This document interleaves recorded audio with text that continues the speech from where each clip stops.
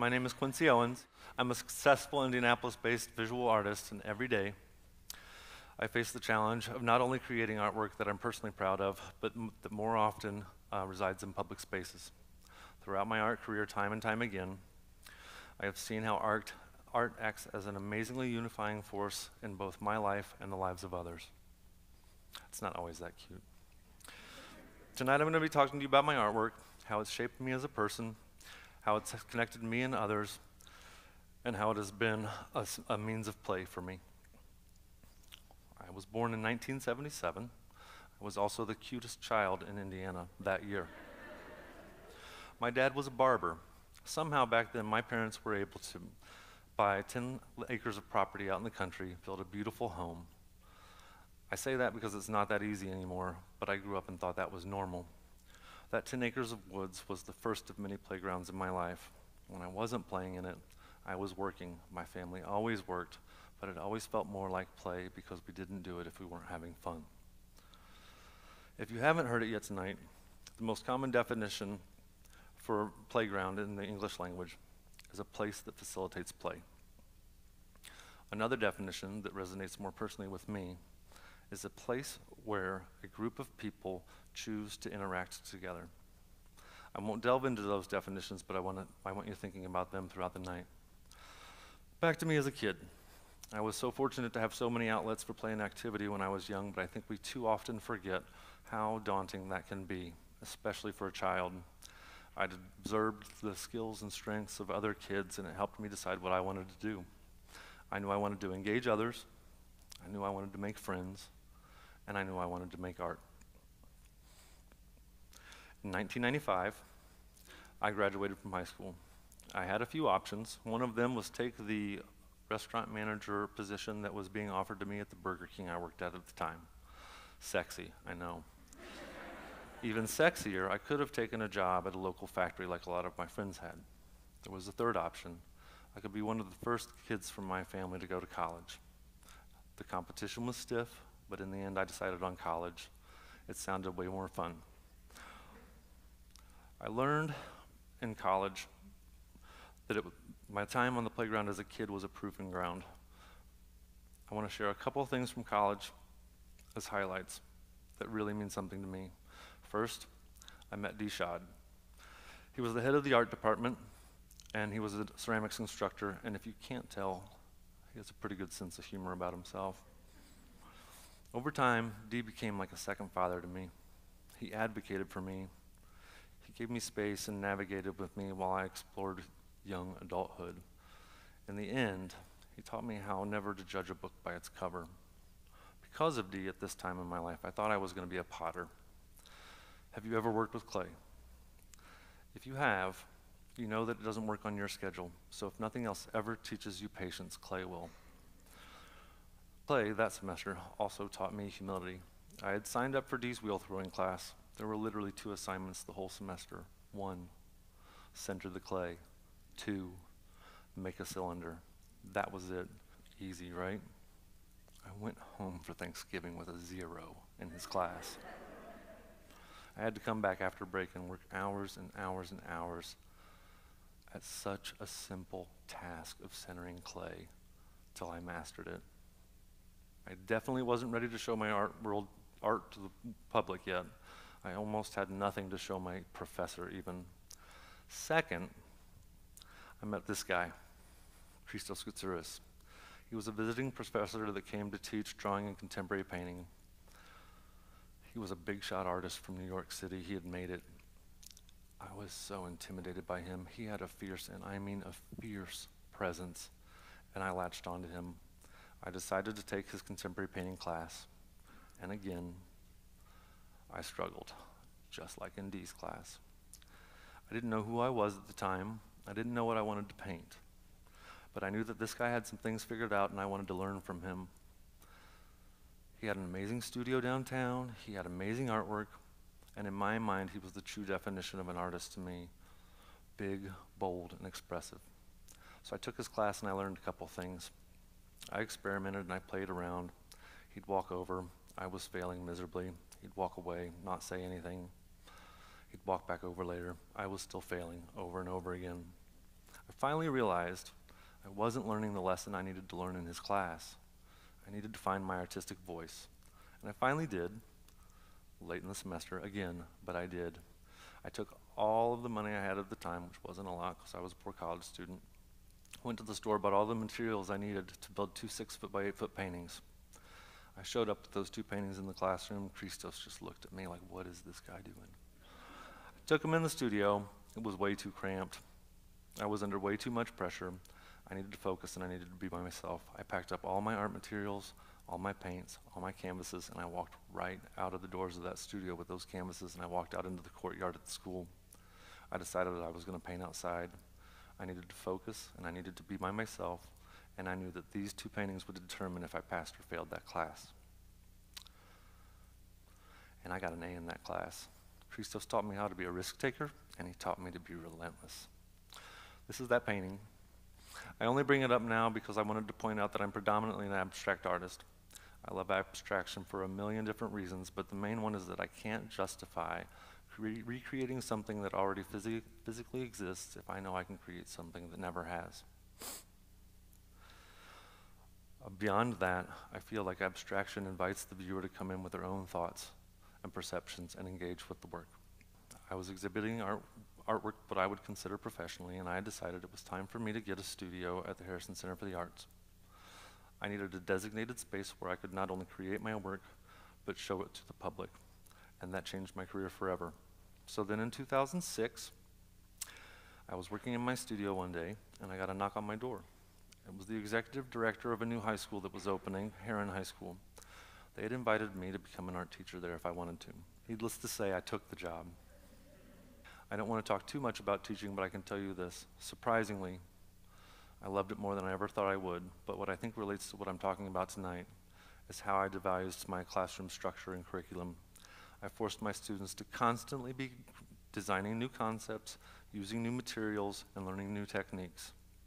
I set it up so that I was accessible, supportive, and creative all the time, and my brain loved it. Moving along through teaching, I realized I'd learned a lot of other things from teaching. One of those things was that all of the kids that came into the classroom came in with their own ideas into the same space, and that was okay. I realized then that I needed to learn how to lose my perspective in order to understand the perspective of other people. Now, still teaching in 2012, I was working with a student one day, and she said to me, "Oh, we're learning about this stuff in Mr. Crawley's physics class too." Please don't assume for a second that I know anything about physics. But I did realize I better go down to Mr. Crawley's classroom and make sure that what I was teaching my students in my classroom was actually helping his curriculum too. We hit it off right away. We hit it off right away because we liked teaching, but even more so, but because we had other creative outlets that we were passionate outside of school. I had discovered that he liked doing sound art pieces and that he was wanting to make those sound art pieces more sculptural. At the same time that he was wanting to do that, I had been making sculptures that I wanted to add sound to. So we collaborated, and the Dunning-Kruger effect, composition number 1, was born. The American Pianists Association had done a call out for artists to decorate a piano. I did not want to decorate a piano, so my submission idea was to painstakingly, slowly disassemble a piano part by part, piece by piece, and reconstruct something new from that piano. What I realized as I was working on this sculpture is I couldn't make a sculpture out of a piano and it lose what the piano's essence is. It's musicality. That's when Luke and I really began to collaborate. After the Dunning-Kruger effect, composition number 1, in 2013, I emailed my boss while teaching, and I said, "We need to meet." Basically, I sat down and I told her, "I know I'm lucky that I have not 1, not 2, but 3 passions, and one of them has got to go. God had told me I was meant to be an artist." That's the day I quit teaching, and then my art career truly took off. I started focusing on this new career trajectory. I focused on my work. I started to trust others. I started to have faith in myself. I still collaborated with Luke. I saw a call out for a sculpture project that included both science and art principles. And I was like, "Oh, Luke, this has got our name all over it." And he just looks at me like I'm crazy. In the end, we came up with a design, submitted it. We actually won. We pinched ourselves. and then the kubikoscopes were born. The kubikoscopes were important for all sorts of different reasons to us. First, there were the logistics of how to create these things in general. We had to coordinate engineers, fabricators, we had to design curriculum to accompany the sculptures. We were organizing workshops with area schools where we were going to give art and physics lessons. It was hard.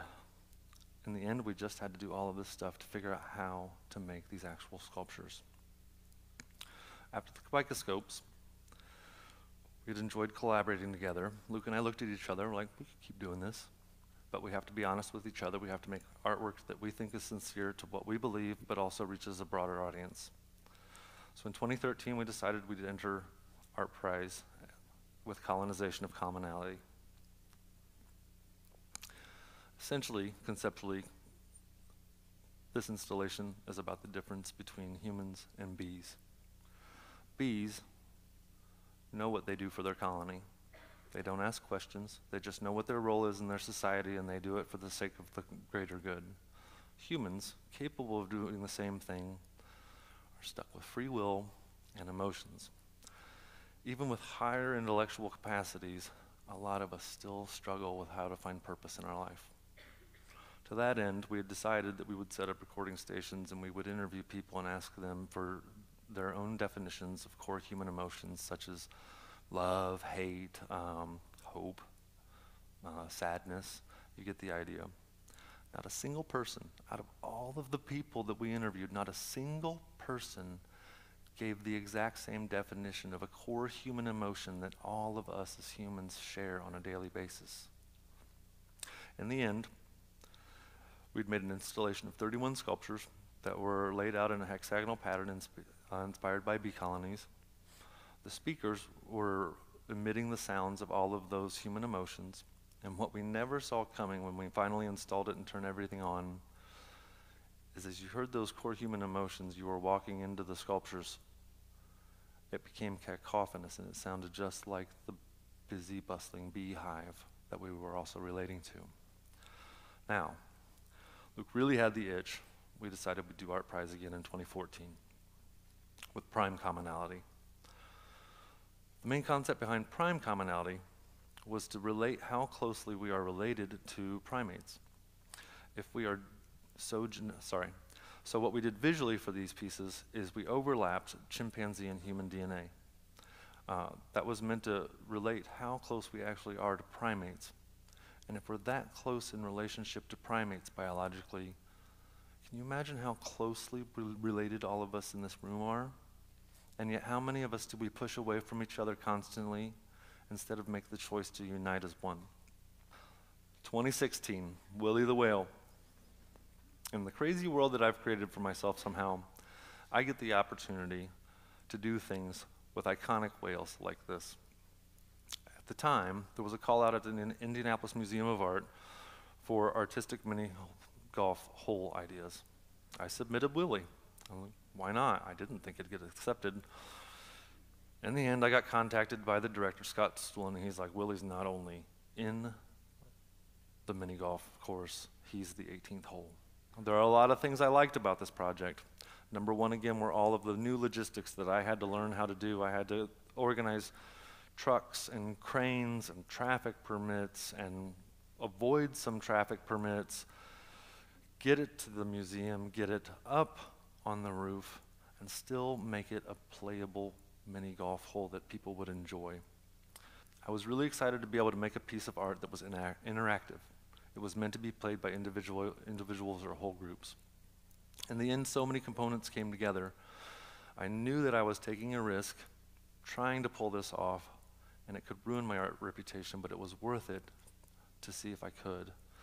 Number two were all of the logistical challenges that I talked about already, and also that I was able to make this fully playable, fun for all mini golf hole. And third, probably most important, I impressed my mother-in-law. Now, moving forward. After Willie, we were busy with all sorts of other projects that were informing us in ways we didn't know what they were informing us for. One of those projects was 2058, the first September Without Ice. What all of these projects were gearing us up for was that Luke and I had been commissioned to make a 30-foot tall sculpture. Sail is special. The city of Carmel had reached out to us and commissioned us to make something that was monumental. That was their words. We pulled it off with our design. What we'll never tell the people in the city of Carmel, and people don't think about anyway, are all of the major new logistical nightmares that a couple of high school teachers had to figure out. First, we had to design what they were looking for. Then we had to make it.